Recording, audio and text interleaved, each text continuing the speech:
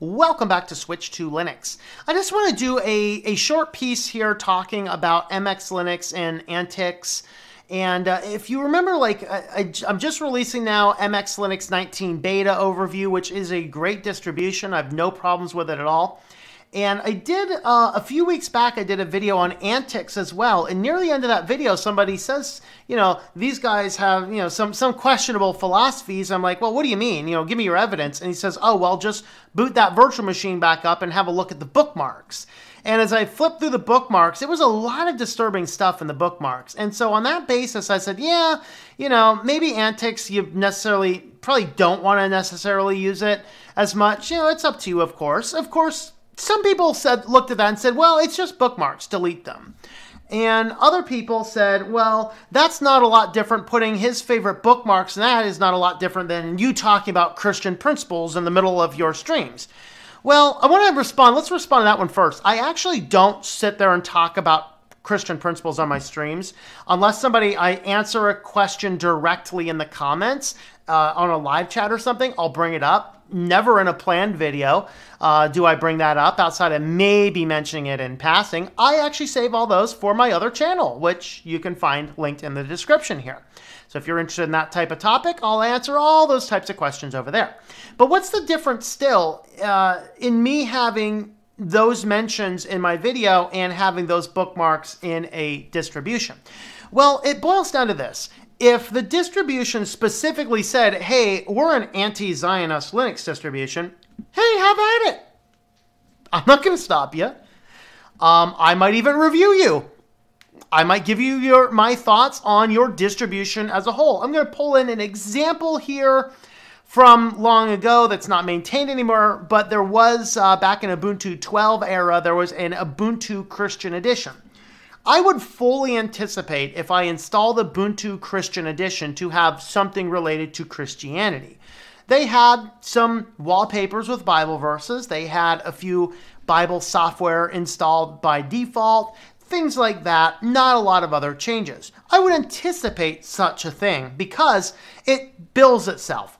Likewise, there was a Ubuntu Satanic Edition, which really wasn't a distribution as much as a theme. In fact, the Christian distribution really was a theme plus a few applications.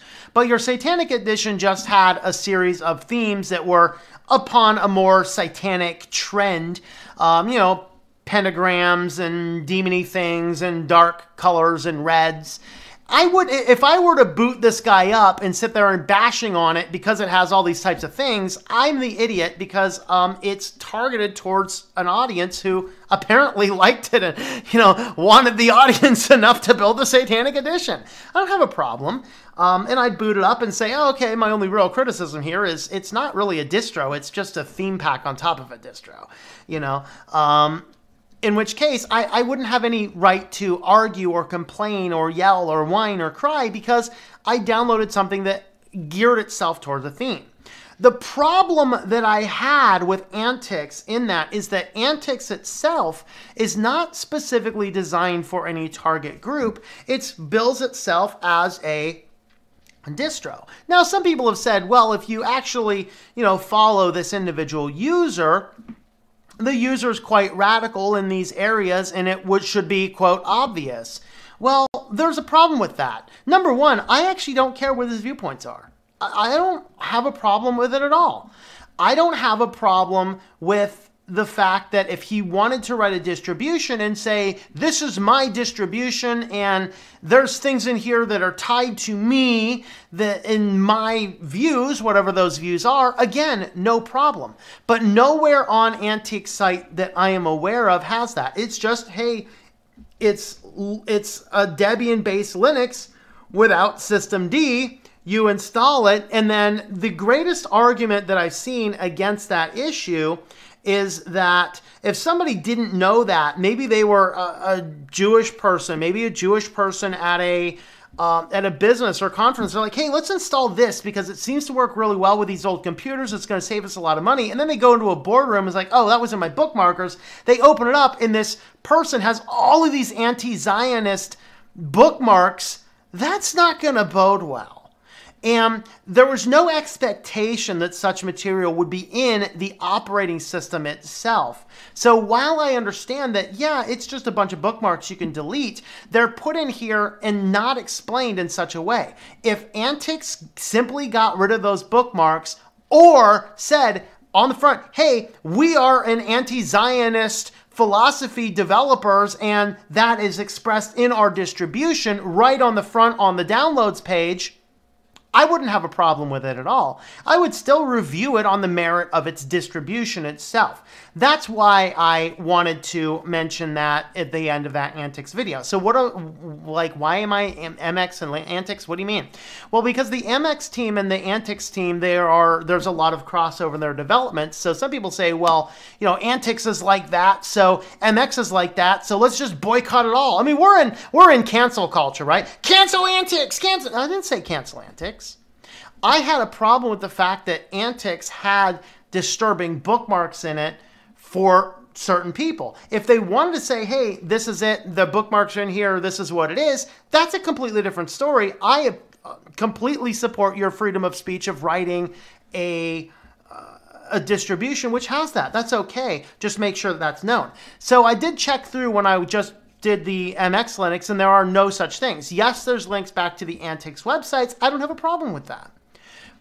There's just a few bookmarks. Nothing is in there. It's not the level of things that were in the AntiX bookmarks on the install that a person may not actually know about until they actually boot in there, and then they could get a little bit concerned. So do I have a problem with MX Linux because they have the same team? No, because I'm not into this soft, ooh, you've hurt me, you offended me, so die for life. I'm not into that kind of garbage. I judge things on the merits of what it is. I'm a meritocratist. Sorry, but I believe in meritocracy. The fact is, MX Linux is a great distribution. I don't care what their developers have. I don't care if they, like or dislike certain groups of people. As long as they're not out engaging and hurting certain groups of people, I don't care. It doesn't matter. So MX Linux is absolutely on my recommendation list. I don't care who the developers happen to be. AntiX Linux, probably not on my recommendation list as long as those bookmarks persist, unless they come out and say, hey, there's a bunch of this type of stuff that's in this distribution because these are what we're the developers and these are the things. And let me give you another perfect example is that the head developer behind Linux Mint, my favorite distribution, has some political views that some people may or may not find offensive, and I'm not tipping my cards one way or the other. But the fact of the matter is none of that shows up in the Linux Mint distribution. Well, likewise, none of that shows up in MX Linux, but that stuff does show up in AntiX. That's why I wanted to talk about these challenges. So it's not the fact that, ooh, the developers have this viewpoint. It has to do with what have the developers put into this distribution. I don't care who you are making it. You could be, Hitler and Stalin resurrected from the dead, coming back as zombies, developing a Linux distribution. As long as your Linux distribution works and has decent merit, I don't care if who you are, if you created it. All I care about is we're going to look at it. We're going to look at it on its merits and suggest, is this something we can use or is this something that we can't use? Now, the great thing about Linux and the fact that it's so fragmented, some people don't like, but I think it's a great thing because if AntiX has these things in there that certain people may not want to have, there's 100,000 other options to pick from. Just go find one that you like. But people like me, we like spinning up these different distributions. We like showing what the options are in the pros and in the cons. So that's kind of why I wanted to mention this video and this thought. So let me know what you guys think. Is it a serious problem that AntiX had some bookmarks in it? Should AntiX display well on the site, hey, these are our views and you will find these views in here, whatever those views are? Or is it okay as it is? And hey, just delete the bookmarkers. That's okay as well. Does MX Linux take the better approach, or Linux Mint, who also has a head developer with some controversial views, as long as it does not remain in the distribution? Let me know your thoughts and your comments to all of these items in the comments down below.